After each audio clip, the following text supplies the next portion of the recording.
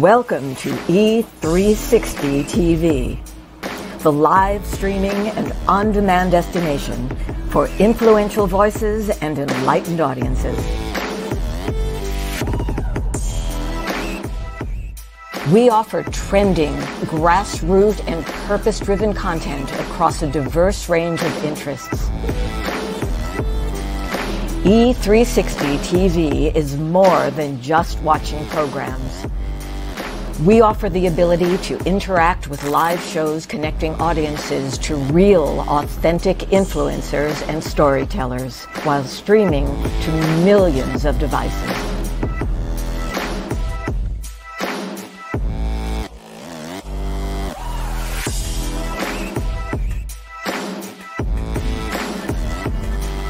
Real experiences. Raw conversation. One destination for it all. E360 TV.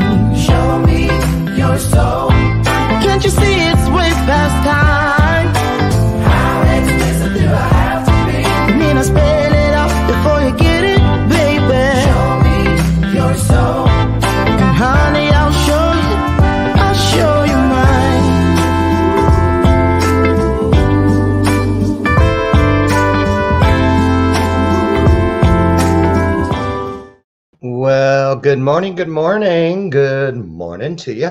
Welcome to today's installment of Bathrobe Moments. I'm your host, Lauren Michaels Harris, and today it's the second day of March, y'all. The second day of March, we are inside of Q3, and I'm going to mention it every day that I remember to remind all of us, not just you, but myself as well, to stay focused, set intentions in order to hit those goals that we have for this first quarter. We have 26 more days in this month. How many days? 28 more days in this month. And then, then we're going to be into the second quarter. And, this is the springboard for the rest of the year. It really is setting those intentions and creating momentum as early as possible. We want to get there, right? We're not in competition with each other as much as we are in competition with that thing known as time. We want to get it done. Can I get an amen? Yes. So listen, when I get up in the mornings after I do my little meditation thing, I started that about 3 weeks ago. Before I head off to the health club, I take a peek at the headlines in the news, what happened last night or yesterday, and I found something this morning that I was like, really? And I want to share it with you and get your thoughts on it. I'm 58 years old. I grew up, many of us did, reading and learning how to read through the Dr. Seuss books. Remember those, The Cat in the Hat and all of those, Green Eggs and Ham, right? And I saw something this morning where there's different school systems and things across the country that are, they're deciding to not promote the Dr. Seuss books. They say, not Now, what is that? Wait a minute. Hold on 1 second, y'all. Hold on. Hold on. Yeah, I'm trying to pull it up. Hold on. But it's showing some hair commercial. Like I need that. Okay. Is that it? Okay, there it is. Is that it? Yeah, okay. Let me get in here and pull this up so you can see it. It just started playing on its own. Scary. So anyway, let's take a look at what they're saying about it. Just out this morning, brand new. And I wanted to get your thoughts on it since I know we all know these books so well. National Read Across America Day, Dr. Seuss characters pop up all over the country to help promote reading in schools. But this year, there's a twist worthy of an Agatha Christie novel. Several national articles claim Northern Virginia's Loudoun County Public Schools canceled Dr. Seuss for this year's Read Across America Day over racist undertones in his books. So, did Loudoun County Schools ban Dr. Seuss books? Our sources are Loudoun County Public Schools and a 2019 study from the University of California, San Diego. Loudoun County Schools sent us a statement that said, in part, quote, Dr. Seuss books have not been banned and are available to students in our libraries and classrooms. However, Dr. Seuss and his books are no longer the emphasis of Read Across America Day. So no, Dr. Seuss hasn't been banned in Loudoun County schools, but the district has moved away from associating him with the reading celebration. Why? Well, this goes back to a 2019 study on diversity and racism in Dr. Seuss books published by the University of California, San Diego. In this study, researchers found, quote, of the 2,240 identified human characters, there are 45 characters of color representing 2% of the total number of human characters. Come on, really? The study also said those characters of color showcase either stereotypes or racist undertones, which led Loudoun County Public Schools to write, quote, given this research and LCPS's focus on equity and culturally responsive instruction, LCPS provided this guidance to schools during the past couple of years to not connect Read Across America Day exclusively with Dr. Seuss's birthday. So no, Loudoun County Schools didn't ban Dr. Seuss, but they have emphasized not associating the reading celebration with the author. Okay, so there it is. We want to get the truth out there as soon as possible, lead with the truth, and not start a bunch of rumors. We love Dr. Seuss. Now, so there it is. They're just not going to tie it completely to the Read Across America Day, but they're not banning the books. And, this is kind of like, do you remember this past Christmas? I heard, that song, Baby, It's Cold Outside, that there were stations that wouldn't play it because they said that it was, what do you call it? Like against women, trying to force, no means no is what it was. But no, I want to go home. No, it's cold out there. You get it. And I kind of could understand that. And there was, I think it was John Lennon and somebody John Legend. Yeah. John Lennon. If it was John Legend and some female singer that wanted to get the rights to rewrite some of the lyrics within Baby It's Cold Outside because of how it spoke to the. What do you guys think about all that stuff? There were different mindsets back in the day and decades ago that do have undertones. Tell me, do you think we're being too what do you think? What do you think? Should we change history or should we let it out there and teach through it? I don't know. You tell me.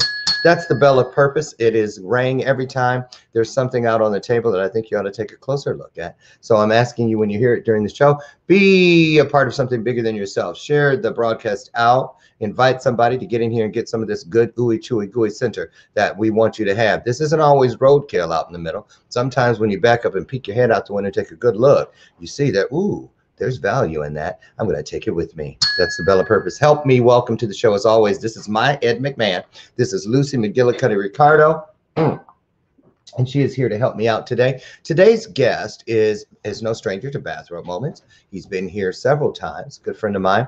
And what a story. I call him the shock jock because he's doing his thing out there and he doesn't apologize for anything. You're going to find out more about that today, how he got to where he's at. Well, he just went through something over the past couple months. I'm hoping he will share today to give you some insight and some encouragement about how it's not what it looks like on the outside. It's always about how we deal with it from the inside. So put your hearts together, put some hearts on the screen, and let's welcome our guest today in bathrobe fashion. Here he comes, Sonny Von Cleveland.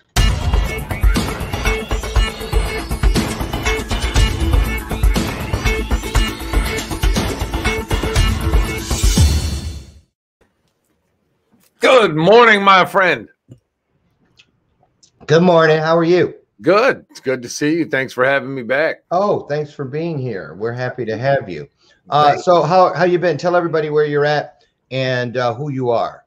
I am Sonny Von Cleveland. I am a show host, a YouTube content creator, and motivational speaker. And I'm currently in my studio, in my home. Where is that? Cleveland, Ohio. Oh, okay. So you live in the town that has your name. Indeed. Well, I live just outside of it. I'm kind of like in the suburban area, but okay. Now how's Roman doing? Little mini me. He's doing very well. He just had his 3rd birthday on Friday. He's growing like a weed. He looks like he's 6. Right. He's built like he's 6. He is. When he goes to kindergarten, he's going to be hanging out with 3rd graders. Oh man, they grow fast. Oh, they do. He grows so fast. So give everybody a little insight about your backstory. You know, it's a thing we do when we look at what you have or what a person has or what they're doing, and we just assume that it was easy for them, or they're the lucky one, so to speak, or something like that. Or we just wonder, how do I get to where this person is? So why don't you tell everybody about how you grew up, where you came from, and some of the things that you've had to deal with that have played a huge part in the story you share with the world today.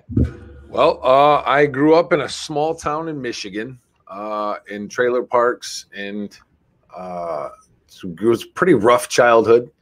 Grew up with, some molestation in my life from the age of 5 until I was 10, being molested by 4 men. I started catching felonies at a young age because the attention from the police became kind of like a disciplinarian father figure that I enjoyed from men that didn't want to hurt me, which ultimately led to me having a slew of felonies by the time I was a teenager. When I was 15, they got sick of it. They bound me over to adult court, sent me to prison for 5 years, where I became even worse as an adult. At age 15, they sent you to prison? Yeah. They sends me at 15. I actually went to prison when I turned 16, right after I turned 16. And then I got out when I was 21. In way worse condition than I was when I went in. You think? I survived for about 20 months in the free world, 22 months. And then I went back for 12 more years. And during that time, I got a really good change in life on the back of a 19-month stint in the hole with a wonderful Muslim brother named Mallory Bey, who helped change my life. And gave me a purpose and helped me define my purpose and my passion in life, which was to inspire and help other people to avoid going through a lot of the things that I went through self-awareness. And then I was released, and I started to put those tools into play. And here we sit 4 years later, just grinding, hard work and dedication, man. And there's been ups and downs. There's been bumps all over that road. But there always is. Yeah. We still fight. We don't give up. We never quit. We believe in ourselves and we march forward, man. And that is the true path to victory in whatever you take. So what was your first felony for, if I can ask? It was breaking and entering with intent to commit larceny over $100. So were you just hanging out with the wrong crowd? Were you a solo criminal? What and why were you doing it? Was it because a lot of kids, people just assume that they commit crimes because of lack of anything else to do. But some kids, I've met some who do these things because there's no parental guidance, there's no food in the house, they don't have any money to do anything. What was it that what were you trying to accomplish by doing that? Was it just the attention, or was there something else? At the time, I obviously wasn't able to comprehend what was going on psychologically in my mind.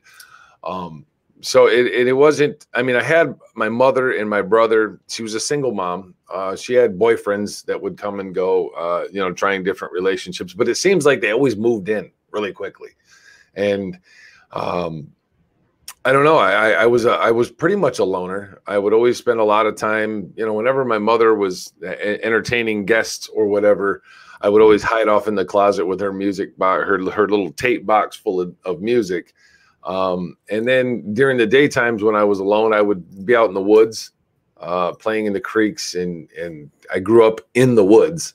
But when we committed that first crime, it was just two brothers that were, young kids. I was 7, he was 8 or 9, and it just looked like a good idea at the time. Like, hey man, I remember walking around. It was St. Mary's Cathedral. And I remember walking around looking through the basement windows. And then in one of the basement windows, we saw they had like a rack that had like a bunch of pudding and snacks and stuff on that. And I don't recall having a lot of that in my life as a 7-year-old. I don't really remember whether or not we had it, but we wanted it. And it was like, well, how do we get in there? So we broke the window and went in through the basement window and grabbed a bunch of the stuff up and went out. I mean, we were across the street eating the stuff and playing cards. When the cops rolled up and were like, where did you get that? Like, and you're just little boys. Yeah. And we didn't even lie about it. We were from there. Why in the world? I know what you guys out there are thinking, because I'm thinking it too. Isn't this where they call a parent and say, because I remember I was 8 when Ralph Murphy, a 6th grader, threatened me, and he looked bigger. He was bigger than the teachers. Told me to go into the Kroger grocery store and steal him a 6-pack of Snickers bars. And I did it because I didn't want to get beat up. And the meat department guy saw me through the window, those doors with the windows down. Yeah. And of course, 10 minutes later, I'm up in the manager's booth. That was back in the day when they would sit up there and look out over now they got cameras, But back then there was that manager's booth. Remember those? Yeah. And you had to wait there until your mom came, and you promise you won't do it anymore. And then you go home, and you get a spanking, and you get punishment, and blah, blah, blah. Right. But why do you think you guys didn't get off on that very first time? What was that all about? Well, my mother, and I want to give a special shout out to Dakota Jacko, who's watching. We actually grew up together. He was a few years younger than I was, and he's watching now. His father was a great friend of my mother, and who became a great friend of mine. And we grew up together. So he remembers playing in the woods with me when we were kids. My mother, she was like this really political activist in our small town. Like, she was always arguing with the police. Turns out years later, she'd been, there's a lot of drugs and whatnot in the small towns. But my mother was very anti-police, anti-establishment, anti-government. And I recall, like, in the summer times in Crystal, down by the lakes, her picketing with a few of her friends out there picketing with signs against the local police and local governments and local judges and prosecutors. And that put a sour taste in their mouth for my family. So I personally believe that the reason they didn't let us off as just young boys and took us home, let us get our spankings and groundings, they took us home, but they arrested us and charged us with felonies. And I think that they did that to get back at my mother. To get back at your mother, because they always let children off and say, right. And I'm quite sure that was the reason why we didn't get off on that case, because there was a lot of kids in my area that were getting into trouble doing things. And that's the treatment they got. Go home. You tell your parents, bad kid, you're freaking 7. You don't charge a 7-year-old with a felony for breaking into a church. What did that do to you? Actually knowing, now, did they say, just keep your nose clean, young man, and this will disappear? For sure. Like the cops that arrested us, I distinctly recall, I think his name was Musgraves or Muscott, one of the two, which is one of the cops that my mother hated. But I recall him sitting us in the back seat of the cop car and telling us, this is not what you do. Little boys don't do this. Blah. I remember him just lecturing the hell out of me and then taking us back and dropping us off with our mother. And I think that for the first time in my life, this is a man that he looked upset with me, and he was disciplining me, and he was telling me, this isn't what he was giving you that almost like that fatherly discipline. Right. Where you feel you've let someone down. Right. So when he dropped us off, clearly I got my ass whooped by my mother, and things went south, but I missed it when he was gone. You know what I mean? After he was gone, I'm like, because now I'm going back to her boyfriend who's just, diddling me. And that's not a disciplinarian. That's not somebody I want around, because I know what's happening to me when nobody else is there with this man is wrong. And this isn't what I want. So I started to miss that. I'm like, man, how do I talk to that guy, that cop again? How do I talk to that cop? And I went out and I stole a bike. And I was like, okay. I went out, stole the bike, destroyed it. It was weird. Do you remember those tricycles? They were like 3-wheel tricycles with the bike with the basket in the back. They were for adults. Yeah. One of those, I stole it. I crashed it into a creek and destroyed it.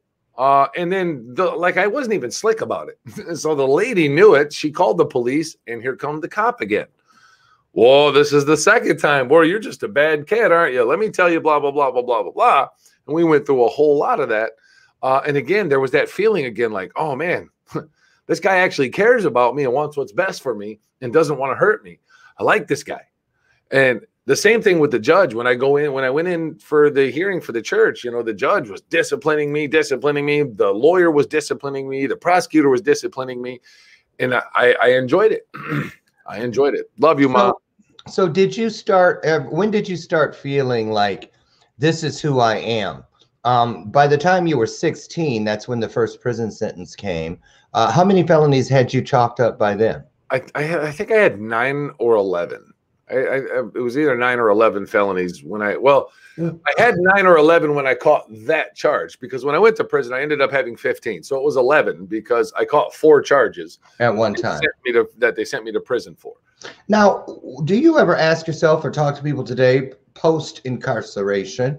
And I know you're an advocate for a number of different causes, but something is clearly wrong with the way this was handled. Why do you think that no one was brought in to try to save you, like counseling or, I mean, why would anyone, how can it seems to me just like you were let down by the adults around you with these charges at the age of 8 or 7. Same thing with the man being in your house doing what he wanted to do. And the adults, again, have let you down. I know that. A lot of us know that feeling. But I mean, what do you say when you talk about this as far as who you feel is responsible for those early years and what happened with you? Who? Well, at the end of the day, ultimately, the responsibility would have fallen to my mother as the sole parent. She was never really an advocate with like my lawyers. Like she never went in with the attorney and said, hey, fight for my child. So I distinctly recall now, knowing the legal system the way that I know it and the way that things take place. She never fought with my lawyers to say, hey, this is a child, that's making bad. So she didn't try to save you. Right. Clearly something's wrong with this child, or he's going through something, or he's experiencing something, and we need to get to the root cause of it and find out why this child continues to commit crimes. Because even at 8, 9, 10 years old, you're still not a criminal. You're a child. You're a child. You don't possess criminal capacity. So clearly you're doing something for attention or for some other reason. And so that was never there. But when I was 10 is when I actually came out about being molested by all these men. And she took that harshly. She took that really harshly, and she called the police on all of them. And, she was very adamant about that, and did her job as a parent in that department. But I think that I think that she just gave up, to be honest. I don't know. Her and I have never had that discussion. We've never talked about it. Really? But I think, in my opinion, I think she just gave up trying, or she didn't know what to do as a mother. I think she was lost or confused and like, I don't know what to do. My son is being molested by men. He's committing crimes. I don't know what to do. So I think that she just kind of, maybe masked the pain with alcohol and drugs, and didn't know what to do. Well, I'm sure that played a part, because the numbing effect makes things, everything else, puts a buffer between the reality and the reality. So let me ask you this. Did you feel like, did the abuse start before the first crime? Yeah. That started at 5, at the age of 5. So you were doing what any kid would do. You were acting out. You were actually asking for help. For sure. For help. Definitely a cry for help, for sure. So who do you blame when have you found a way around that? Yeah, I mean, I don't put the blame on anyone in particular. Could there have been somebody that could have stepped in and done something better? Sure. But at the end of the day, it's I made the decisions. Mm-hmm. It's even being molested a lot forces you to grow up a lot. Tell me about it. And by the time I'm 10 years old or 11 years old, I'm already more mature than most 10 or 11-year-olds. Or 15-year-olds for that Right. matter, because you've experienced adult life. I Right. relate to that. So Go ahead. in that regard, I blame myself at 10 years old. I have to blame myself because I knew mentally what was going on. I knew this is wrong, but I'm going to do it anyway.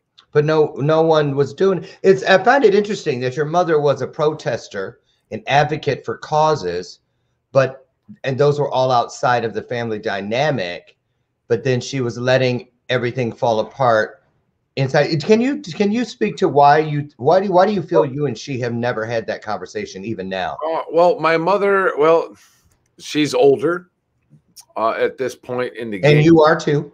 And she doesn't have any family. She lives in Arizona by herself.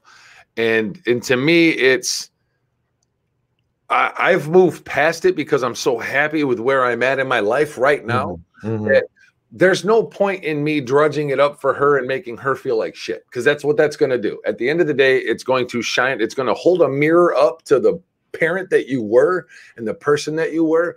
And what's the point? Well, what about closure and healing? I mean, what about, look at where you are today. Look at where you are today. I mean, yeah, all that shit happened, but I'm just speaking from my own experience. I also know that when those things happen, especially when we're the innocent, the child, I didn't crawl out of my bassinet and tell them, I'm out of here, forward my Pampers to this address. It was a decision made for me. And it put me in a position where there's all these other things, just like you, with the abuse and whatnot, happened to me. So let me ask you, though, do you believe, because, not the same scenario, but still, as far as having to have that conversation with my birth mother, found her after 32 years. And thank God we had a wonderful relationship all the way to the very last breath. But I didn't realize until we had those conversations where I asked questions and they were answered, or not, because there were some she refused to even go there about my father and stuff because I was a product of rape. And so, and I respected those boundaries. But how do you feel about closure? Because there was an incident when we were on a show together a couple years ago where you were talking about your experience with your brother, and I'm assuming it's the one that you were arrested with the first time. And you guys hadn't spoken. Talk about that, if you will, because he was on the show trolling, watching that day when you outed something. Go ahead and talk about that. And what about that relationship? Has that changed at all since that day? Tell everybody, set that up. Tell everybody about what happened that day. So my brother and I were as close as possible growing up. We were all we had. We were 19 months apart. He's the elder. He was like twins. Yeah, he was taken away when I was 12 and he was 13. The judge put him in a detention center, and we had not seen each other or been together until I was 21 when I got released from prison. So we missed that whole gap in life. Okay. And I would have given my breath for my brother. Like, he was the one family member or human being on this earth that I cherished. Like, I worshiped him. He was my older brother. And when I got out of prison and we were able to reunite and get back together, he's now 22 or 23 and I'm 21. And it's like, I love this guy. I love this man. This is my brother. Like, I was so defensive of him. Like, you couldn't even look at him wrong, or I would hit you. I would attack you physically if I thought you had a problem with my brother. Like, this is how much I love this guy. And we went all over the world, or all over the country together, did a lot of traveling, spent a lot of time together. And I met a girl through him. He used to date a girl named Chelsea, and I met her little sister named Nikki, who was at his house when I got out of prison, and he introduced me to her as his little sister. This is my little sister, Nikki. And And Nikki and I, we were attracted to each other immediately, hit it off really good. And we started engaging in a relationship, and she got pregnant very soon. And so that she is my oldest son's mother, Caden. And when we caught this next case, I don't. What you talking about, Willis? Statute of limitations is kicked in anyway. We did our crimes together on this, but I took the charge. So you talking about when y'all didn't get caught for? Right. Okay. I took the charges. Okay. And when we got arrested, I told them it's all me. It wasn't him. He didn't do it. So I protected him because I didn't want him to go to prison for a long time. He couldn't handle it. While you're my older brother and you've always been tougher, blah, blah, blah. I've walked the path of prison. I've been through it. I can handle it. You can't. You can't go do a significant stretch of time. So I took all the charges. I did it. I did everything. And he still had to go for like 1.5 years because he had a gun. So he got to do a little cakewalk bit, you know, in an easy level, an easy bit to get through. And even while that they held his parole because there were still more charges, and they took me into court and they held his parole until I testified, and I testified I did everything. He did nothing. They gave him his parole. So he was getting out, and he sent me a letter and he was like, bro, thank you for that, blah, blah, blah. I don't have anywhere to go. I don't know what to do. So I called Nikki and said, hey, Frank's getting out. He needs a place to go. You might as well let him come stay with you. He's like a brother to you anyway.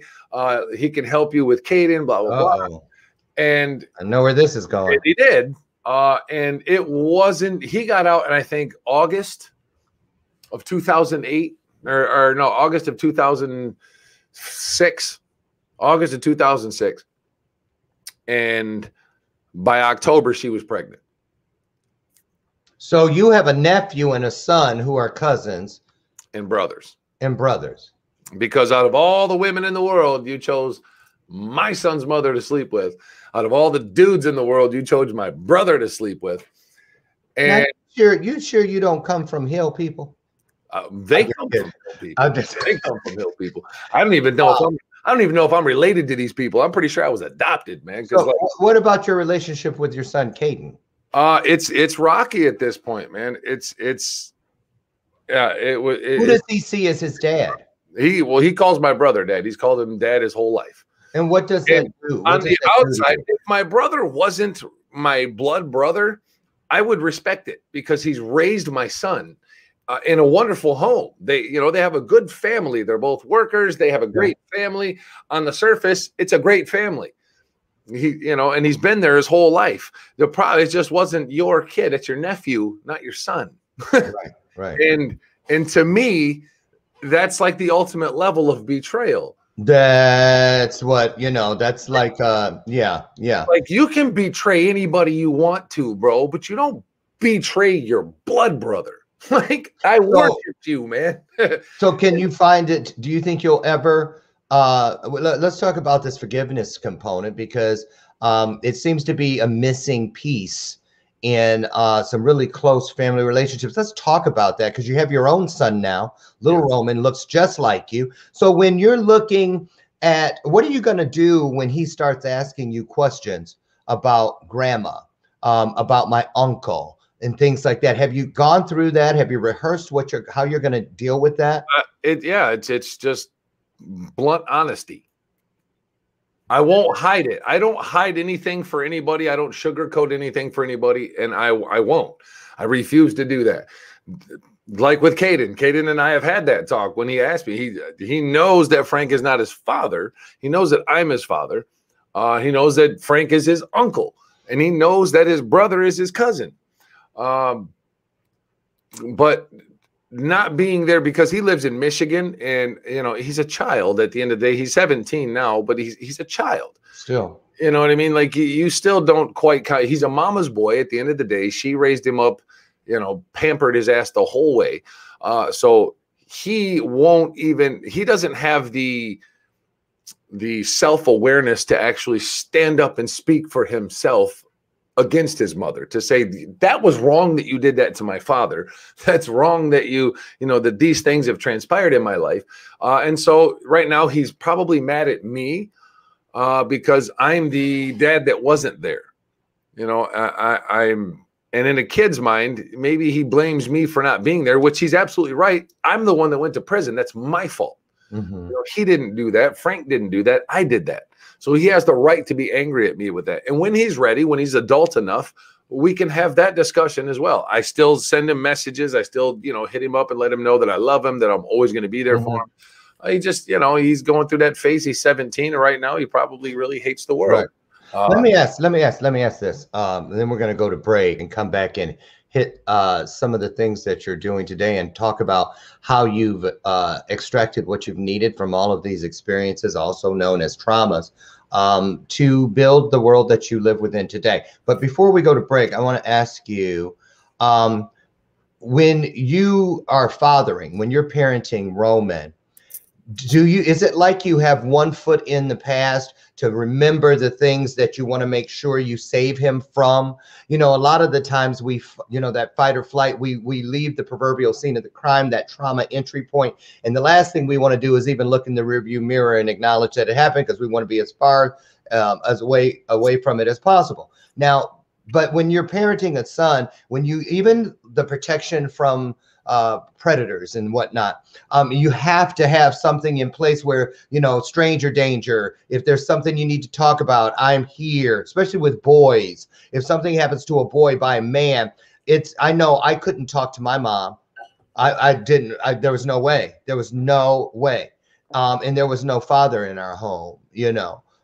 So what about that? What goes through your mind when you're looking at your son and you have that thing that parents have where, well, most parents, obviously, clearly not all do, but that different thing that makes you vested in keeping him safe all day, every day for the rest of your life? How do you deal stepping back and forth in both when you still have open doors? You know, there's no closure on that other side, your brother, your mother, but then you have this open door to build this future with your son, Roman.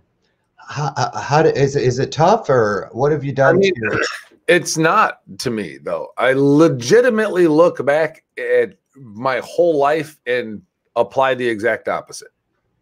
So whenever a situation comes up, I'm like, okay, what was happening in my life at this age, or what was going on here? Right. And do the exact opposite, because just about everything in my life up until 13, right, 14 was absolute crap. So that's what I do. Okay, awesome. You guys, when we return, we're going to speak further with Sonny Von Cleveland, and we're going to get into some of the things, how he got started in the world of broadcasting and influencing, what made him feel that a guy covered with tattoos with a record as long as your arm would be able to be taken seriously in the world of influence. And so when we come back, we're going to ask how he got started, and you can share some of the things that you've put in place that have helped you walk up that staircase to the world you live in today. We'll be back in just a moment. You guys don't go away.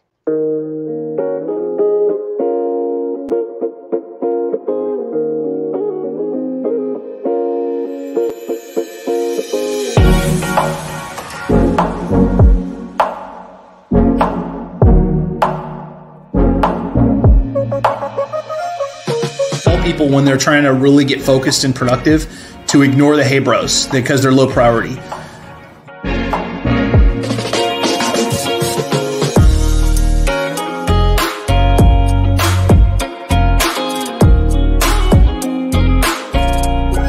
Your motivation, create your checklist, and then that's the formula, man.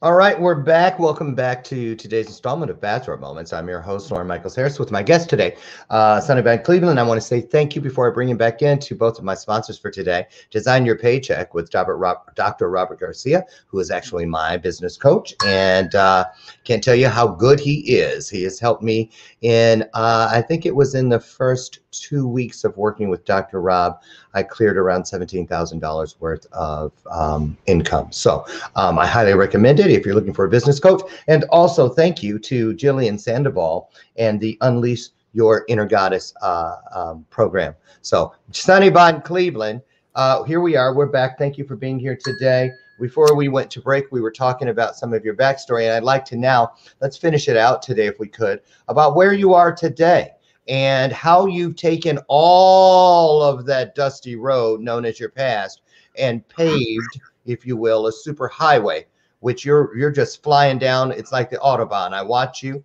Well, actually, we work together. You coach with me. And so I have an up close personal perspective with you. It's like I've watched you like this, you know, hello, Gumshoe, you know, for a number of years now. And I can't tell you how proud I am from what you've done and what I've learned from watching you do what you do. So tell everybody all the things you have on the stove of purpose cooking right now. What's cooking in the Sonny Van Cleveland kitchen? The way that this all happened, and I mean, you've been an incremental part in this for sure. There came a point where I realized when a man has absolutely nothing, you have nothing to lose. So what do I have to lose by putting myself out there and going for everything that they said I would never be or I could never have? Right. And I just, with unrestrained belief in myself, I don't care if nobody else believes in it, because I use the fuel of those who doubt me to motivate me to do it even more. And that's it. So I hit the ground running. I know that there are millions and millions of people that have gone through the same thing I have, if not worse. There's so many stories that are way worse than mine, but there's also similar, and there's some that are not as bad. And nobody talks about it. Not a lot of people talk about it. And so for me to put it on display, it may reach that one person who's going through it or has experienced it and has no idea how to get through it. And they look for somebody. They're scouring through the internet, wondering how does somebody deal with these things? How does somebody get through this? And when you put yourself on display, authenticity has such an attractive quality to it, being authentically who you are. And that starts with self-awareness, knowing who you are, knowing what you've been through, and just putting yourself out there authentically. It reaches people. It connects with people. And knowing that, when I jumped in with you a couple years ago, you started to guide me down the path of motivational speaking, about how to have a focused point when you speak, about reaching people and hitting those certain topics that are attractive to people, that bring them in. And so I started to employ that in my life, and I started to see, I mean, I had a great job. After you and I had started working together, you know, the motivational thing to me was a slow growing process, because I still had to work. I still had to pay bills. I still had to put some, you know, food on the table. And then COVID came along and destroyed that. And I thought to myself, God, what would Lauren do if Lauren was in this position? And it was, what the hell? I decided that I have to go even harder. If it's something you're passionate about and something you believe in, you put everything you have into it. Unrestrained belief, unbridled passion, and you go for it. Somebody's going to hear that message somewhere. And so I did. I started, I jumped on YouTube because I seen there's a great reactor named No Life Shack who's been the inspiration for me to get started in that realm. I saw him doing it, and I thought to myself, man, that just looks fun. The guy just reacts to music all day, you know, several times a day, whatever. And he's built a career out of it. So I said, well, if he can do it, so can I. So can I. We're all human beings. We are all built the same, and we all have that same opportunity. The beautiful thing about YouTube is that it's there for you to use it if you want to use it. Nobody can tell you you can't. Nobody can stop you. Nobody can tell you what you can't do. And I didn't know the first thing about it. I literally jumped on using the camera that was on my computer screen and the microphone that was built into my computer and said, I'm going to watch a video. check it out with me, guys. Mhm. I started to do that, and I'm so passionate about music, and I think that passion resonates with people when they see it because they feel the same way. So people started tuning in. And then it started attracting more. I started noticing that the views are going up and that people are subscribing. And then the people are so amazing because they guide you along. They say, hey, man, check out this video. Check out this video. Check out this video. And you just listen to them and you pay attention to the people that support you and you show them love back. And so I started watching the videos they told me to. And then, you know, I stumbled upon some great bands like Nightwish and Bandmate and Baby Metal, and I started seeing their videos, and they have huge fan bases, and those people started seeing that authenticity and they start watching. And then I noticed, okay, I have a platform. The first thing I'm going to do if I have a platform is talk about my trauma, what I've been through, because I am passionate about motivating other people and helping people. So that as soon as I got more than 50 people seeing something from me, I immediately went to it. Listen, this is what I've been through in life. If you've been through it, listen, because I'm going to help you get through it. And it started to resonate with other people. And that's the part that a lot of people, I believe, overlook when considering whether that I can find the courage, or if I have already within me the courage to bear my scars. For sure. The world, because what we don't understand in most cases is that, you know I was shamed into covering mine up for decades. And the very first night that I exposed those scars and told my story, like you're saying you did, it turned into the Goldcast video, 22 million views. I'd have never been able to figure that out. But I believe that when we share our scars, the first thing they do for us and for others is that it's immediate proof. Oh, look at the scar. It's immediate proof that something that was an open wound at one point has now scabbed over and healed. Exactly. It is immediate proof of healing. And once you stop hiding them, covering them up, buttoning them up, you start exposing them to the world. People say, well, what's that right underneath it? Because that's what happened when I was like, what are you talking about? And then I look, oh no, I didn't notice that. So, you know, when you're trying to walk, when you have agreed that you want to do something with everything you've lived, you know, the universe gives you like this. And now I can look, oh, there's a heart right underneath that scar. And it's the heart of a story, but it's waiting for me. It's waiting for us to give it permission to be. And that's what you've done. So you have how many different shows and things that you have going on right now? I know you got a few. Yeah, well, I mean, I have whittled some of them down and stopped a couple. What's out there now? Right now, currently, we're running season 2 of the Morning Brew, which you can find on Delight's Digital Cafe.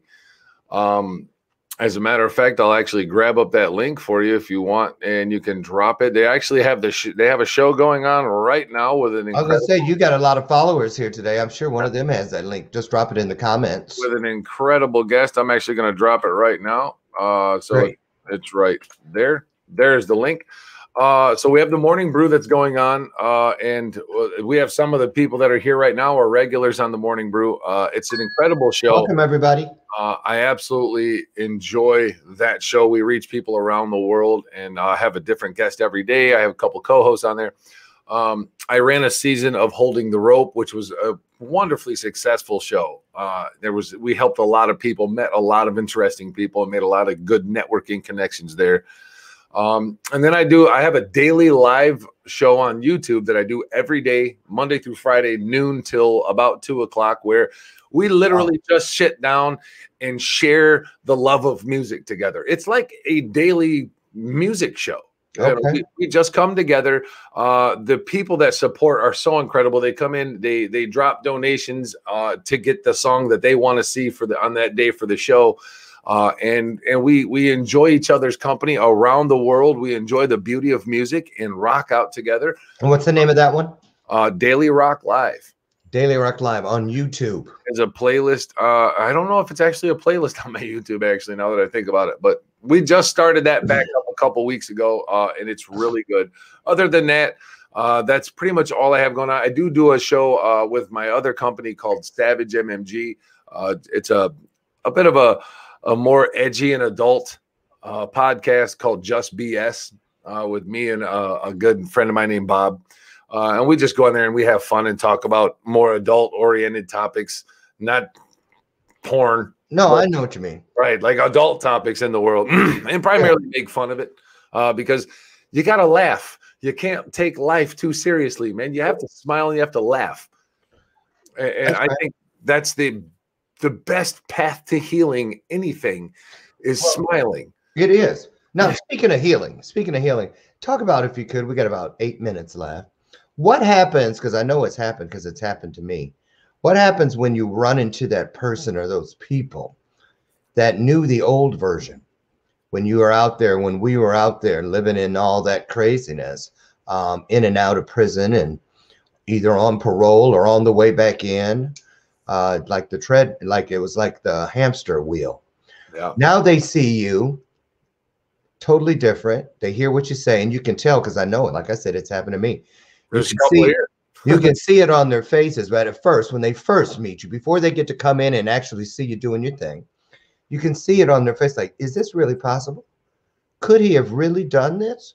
And I don't know about you, but I have some friends that were inside with me, and they're out now, and a few of them are lifers, you know, and I predicted, because I would always talk to a lot of lifers, because I was like, if anybody can teach me how to appreciate the life I still have in front of me, it'll be someone who has had their life taken from them.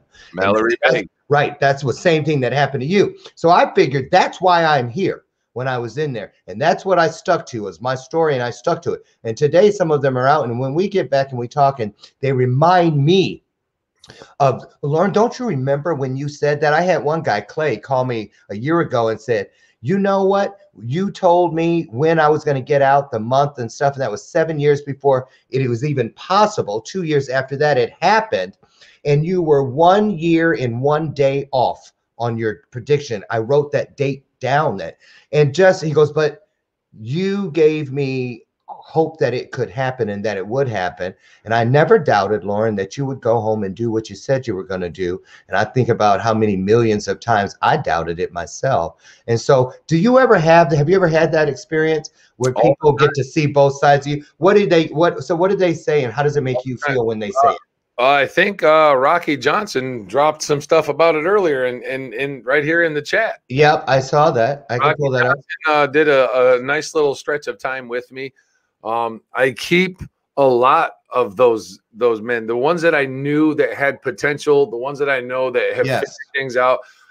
I told them this is what I was going to do before we got out, and now they get to see it right here. Yes, Rocky Johnson. And that's, I try to be a friend and a brother and a motivator to these men. I tried to help them when I was there, and I told them this is what we're going to do, and I'm going to show you by example. I'm going to be a living example that this is possible. And so I try to motivate them and show them through my actions that you can achieve whatever you want, regardless of what the past has done to us. And these guys are living proof for me. These are the rewards that I take from it. You know, these are the rewards that I take from the past that I've had. And my mom here, she's not my birth mother, but my adopted mom, Jill Setzer. She's right here. She was in prison with me as well. This is where I met her. She worked in the food service industry in prison. And I told her I was doing the same thing. And she's followed me ever since and has been just such an amazing person in my life. She's become my mom. Like, she's my adopted mother. I love her to death. But I told her this is what I was going to do. And one of my shining moments that she even asked a little bit ago that I talk about was that defining moment for me when I realized, like, I did it. I wore a $2,000 suit into the prison and went back into prison and gave a speech to 50 inmates and told them, I've been there. I know. I smell the Keefe coffee in your cups. Okay. I feel the prison blues that you're wearing. I know the cheap ass drawers that you've got on right now. I know. I've eaten that cook up. Right. I've been there. This is what you can accomplish. This is what you can do, because this is temporary. Believe in yourself and know who you are. Have self-awareness, my guy. That's what's going to get you through this. That's what's going to get you out. And just, I pride myself on walking what I talk. Which is why I've gone through the things that we've gone through in the last few months.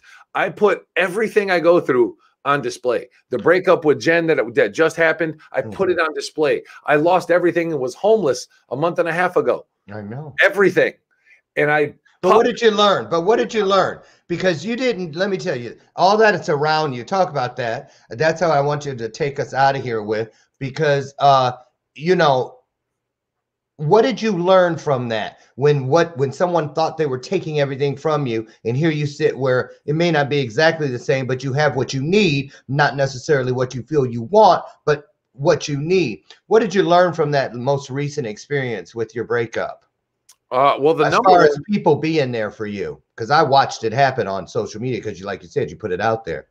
The number one thing that I learned from that experience was that no matter what happens, you can get up and you can keep moving forward no matter what.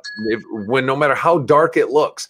I literally was standing outside December 12th in my pants and a sweatshirt, and that's it. And then a month later, here we are. We're back up. We're running. I got my own home, a new car, a new place, because nothing can stop you. Believe in yourself. Know your goal. Define and outline what it is you want out of life. But here's where I'm trying to get you there, because I know, because it happened with me.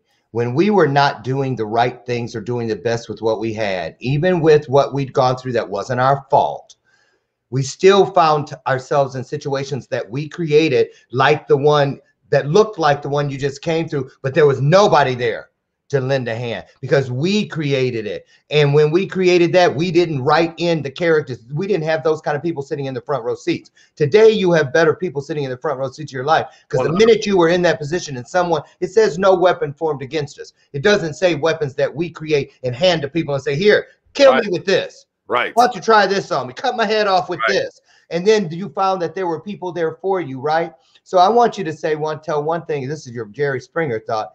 Tell us today. Now, I mean, because before the breakup and all this, you looked at it one way. You thought it was going to always be one way. And then there was the breakup. And the number one thing that was threatened is right there on the screen. 100%. Okay. So tell us how important it is to know what matters most to you after you take a breath. I mean, it's the most important thing on the planet. It's you think that you know everything that's going to happen. You try to calculate, okay, this is what I'm going to do, and this is the fallout that I'm going to prepare for. And then you get hit with every possible curveball in the game. Everything that you didn't think would happen happens. The people that you didn't think were going to support you do support you. The people that you thought would support you don't support you. And all you're left with is passion. All you're left with is what you hold most dear in your life. And I put this little boy at the center of my life. And it has motivated me to be that, because that's the first thing I thought about when I'm homeless. I lost everything. My son is going to think I'm a failure and I'm not going to be there for him. I can't let that happen. There you go. And I just put him at the center of it. And it motivated me and pushed me and compelled me that I have to do better for him, because nobody did that for me. No man, no dad, no brother thought that I was worthy enough to give their everything for. This little boy will never know that feeling. There you go. There's the blessing that came in through that. That was the blessing that came through the doggy door, in the trauma door, all those years back when you were just an 8-year-old boy yourself. So listen, here is where you can go. One of the places, if you'd like to continue this dialogue with Sonny Von Cleveland, find out where he's at, what he's doing, what time the show's air, head over to sonnyvoncleveland.com, or you can also find him here on YouTube, where you can watch all of his content. You can binge watch, do whatever you need at Sonny Von Cleveland on YouTube. So, Sonny, I want to thank you so much for coming in today, taking time. I know you got to run over to your other show, and come back and let us know what's going on soon, you know, at least one more time this year. Keep doing what you're doing. I'm so proud of you. I'll see you on a session from I'll see you on Friday. It's because of you. It's because of us. It's because of them. With each other, standing beside each other, we can make this world a much better place. You guys, every day that we're with each other, it is our opportunity to share in what I call a modern day stone soup experience. Doesn't matter what you have or don't have. Just bring what you can, and it will always be enough if you have the right people sitting in the front row seats of your life. I'm Lauren Michaels Harris. Thank you for joining me for today's installment of Bathrobe Moments. Join me tomorrow morning, God willing, at 8 a.m. Central, where my guest will be NLP coach, mastermind breakthrough coach, Dan Mendelow. Good friend of mine, been in my world for about 6 or 7 years, and I'm so excited to have him here, as I am you. Thank you all. Get out in the world today and be the blessing you'd like to receive. Be the gift to the world that you'd like the world to give you in return. Thank you, Sonny. God bless you. Get over to your show. We'll see you next time. And, all right. Okay, get out there, you guys, today, and be the very best you can be. I'll see Love you you guys. See you soon. Bye. Bye-bye, everybody.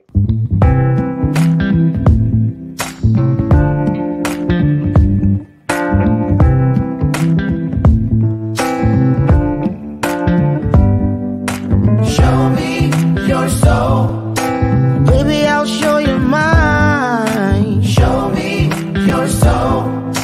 Honey, it's way past time.